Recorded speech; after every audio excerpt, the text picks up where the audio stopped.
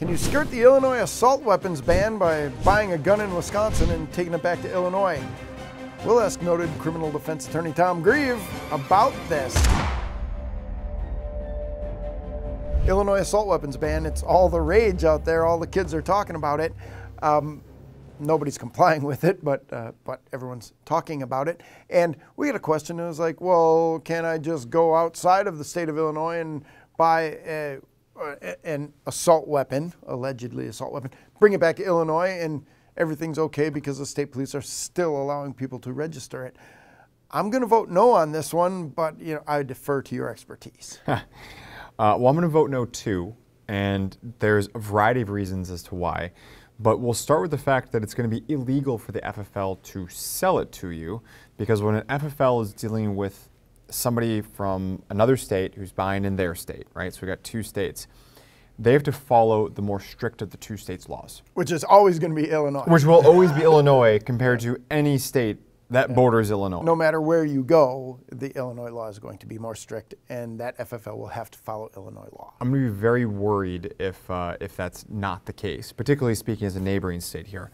But right, so at the end of the day, look, you're going to be stuck by your own laws. It's just what it boils down to on that. Now, that's notwithstanding the fact that if you are going to register it, which I realize borderline no one is, but if you are going to register it, you presumably are going to be having to fill out, basically lie on an affidavit saying that you were in possession of it prior to a particular date. Oh, yeah, that's correct. So you're going to get into other issues, and there's going to be a transfer list and all that.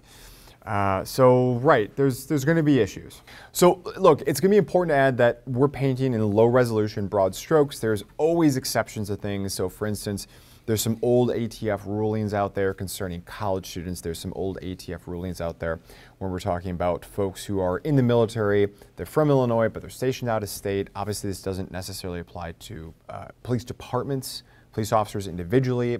It should, it probably does. But when we're talking about police departments or other governmental entities, it likely may not then. Yeah, the, what is it, PICA, the... Protect Illinois Communities Act. Protect Illinois Communities Act. I call it PICA Boo because I'm not happy with it. I see what you did there. It's what we call a play on words. I'm a professional wordsmith.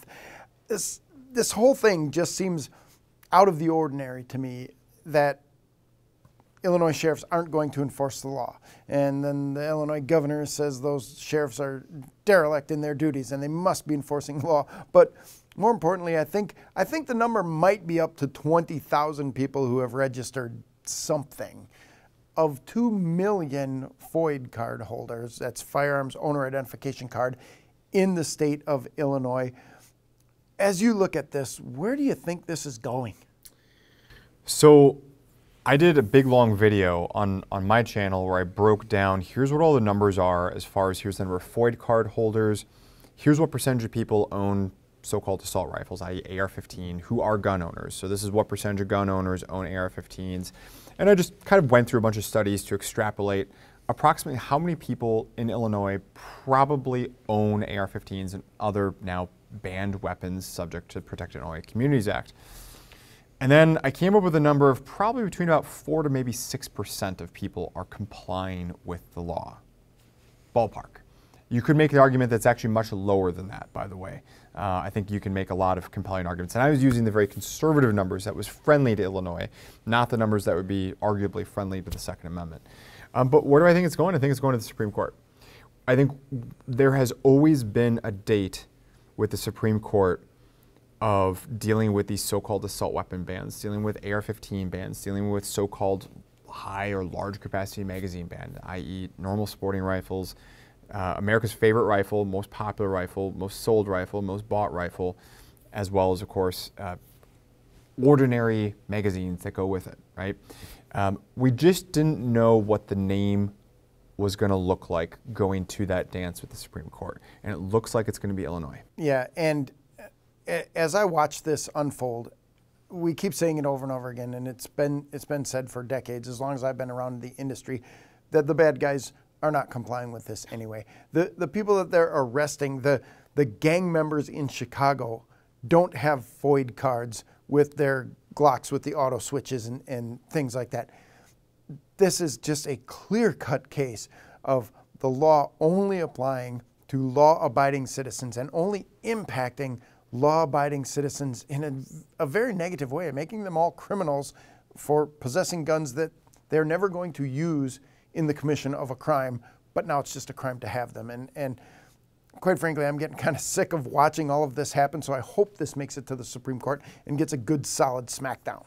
And of course, the other interesting thing about Illinois as compared to, let's say, here in Wisconsin. So in Wisconsin, we do not need some sort of license in order to simply possess a firearm. In Illinois, you basically do. Okay, it's a little more nuanced, but broad strokes, that's the gist to it. Which means that you lose the argument if you're a civilian disarmament enthusiast, if you're a gun-controlling gun grabber, you lose the argument of, well, we've got to ban them so you can register them, so that way if we find, you know, the bad guy, right, well, he won't have his registered, so that way we can get him, right? That's one of the convoluted lines of argument that I've seen out there, which is, well, how do we take guns away from bad people, right? Again, I am not saying that. Let me be clear. I am the messenger on this. We take guns away from bad people by making good people get firearms owner ID cards. That's what you're saying, right? Well, here's the step they're missing. Well, there's many steps that they're missing, including the Constitution and the Second Amendment. But here's, among their many steps missing, here's one of them that's unique to Illinois as compared to Wisconsin. They have to get firearm owners' identification cards, meaning that, yeah, I really don't think these bad guys, oftentimes with many felonies, I don't think they're eligible for FOID cards down there. Correct. Meaning that any firearm they possess is presumably going to be illegal for them to possess it. So that just really goes to show the hollow nature of the arguments that they're using here of, you know, look, the firearm owner's identification card right now checks that box. If they believe that that box is a box that needs to be checked of, hey, good guys will register, so how can we tell a good guy from a bad guy? Well, we're going to have them get these cards, which is absurdly unconstitutional, but we're going to have them get these cards. Okay, and now you're going to make people register their guns so we can further tell good people from bad people. And then we should just leave them alone because we know they're good people, right? The people with the FOID cards and the registered guns are clearly the good people. And yeah, it's convoluted, it's terrible, and I hate all of it. And one more thing I need to add is that the FOID card program was instituted in 1968. Illinois has been playing the long game on gun control, very slowly chipping away at rights and like, yeah, get the FOID card, don't worry about it. Well, now it's 2023 and you have a FOID card. There's 2 million people with FOID cards. 2 million people better register their guns, right? Give or take. Registration leads to confiscation. Leads to confiscation. And now they have a list of people, name, address, and phone number, who have a FOID card.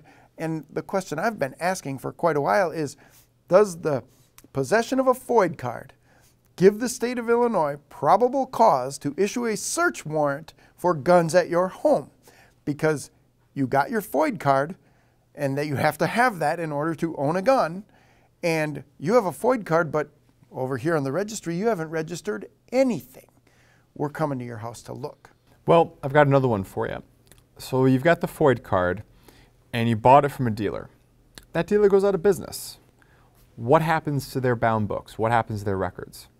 They get boxed up and shipped off to a division of the ATF for basically firearm out of business records. They can be digitized there. What happens if Illinois just starts doing subpoenas and warrants on those records to see who bought what when? And then, well, looks like Jim Smith over here, who's a FOID card owner, he bought an AR-15 back in 1996, and he didn't register anything. So, you know, we're going to have to send some guys in there on a warrant to go do a search of his entire house and car and business to make sure he's not in possession of anything that shouldn't be in possession of for his own safety. Right, to enforce the Peekaboo Act. I think unhappy. There's a lot of ways that are, I mean, there's already so much abuse and absurdities going on, but depending upon how high they want to ratchet this up, and let's be clear, they will ratchet it up as far as they are allowed to ratchet it up. And when you say allowed, that's allowed by the voters of Illinois, allowed by the people of Illinois, because we could go to the polls and change some of this. That in conjunction with federal courts, right? So it's not just, yes, the people in Illinois could undo this absurdity if they voted for pro-gun politicians, for sure. Regardless of their party or political persuasion, if they are pro-gun, this could be reversed in one election cycle. Realistically speaking, that's not going to happen. Chicago has a stranglehold on that state. Ask anybody who doesn't live in Chicago. That's what they will tell you. I mean, look at how many sheriffs. I think virtually almost every county. I think there's maybe 3 or 4 counties where they've said that they will enforce the ban.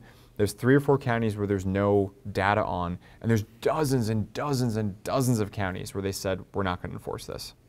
So look, it is what it is. It's, it's a state run by one city. And I just keep asking myself, why always Illinois? But I'm not going to get into that there. I'll offend people. So thanks again, Tom, for your insight. Truly appreciate it. It's always good to have you here. Thanks, Evan. Before I let you go, we have a secret gun giveaway going on. It's happening right now. It's absolutely free, but it does end really soon. So click the link in the description down below to see which brand new gun you could win.